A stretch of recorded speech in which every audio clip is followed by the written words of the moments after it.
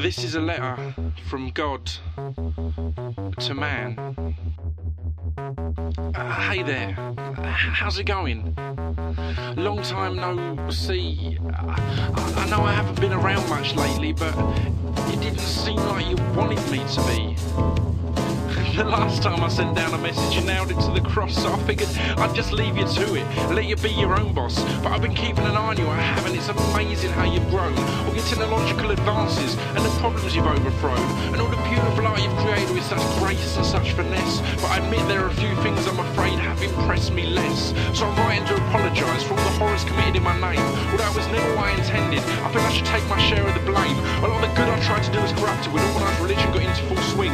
What I thought were quite clear messages were taken to unusual extremes. My teachings were taken out of context to meet the agendas of others. Interpretations were taken in many different ways and hidden meanings discovered. Religion became a tool for the weak to control the strong. With all these new morals and ethics, survival of the fittest was gone.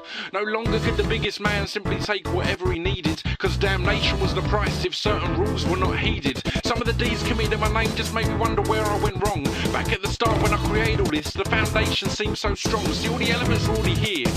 Long before I began, I just kind of put them all together. I didn't really think out a long-term plan. I made the sun an appropriate distance, laid the stars across the sky, so you could navigate the globe or simply watch a sunrise. I covered the earth with plants and fruits, some for sustenance and some for beauty. I made the sun shine and clouds rain, so their maintenance wasn't your duty. I tried to give each creature its own attributes, but without making them enveloped. I gave you all your own space to grow and in your own way space to develop. I didn't know such development would cause rifts and jealousy, cause you to war against each other and leave marks on this planet indelibly. You see, I wasn't the creator, I was more the curator of nature. And honest, that feels straight with homosexuals right now. I don't hate ya. I was a simple being that happened to be the first to yield such powers, but I just laid the ground.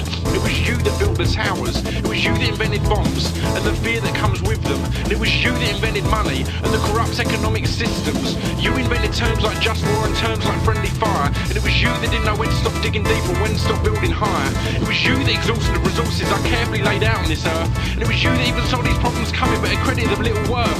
It was you that used my teachings for your own personal gain. And it was you that committed such tragedies even if they were in my name. So I apologise for any mistakes I've made and when my words were misconstrued. But this apology's to Mother Nature, cause I created you.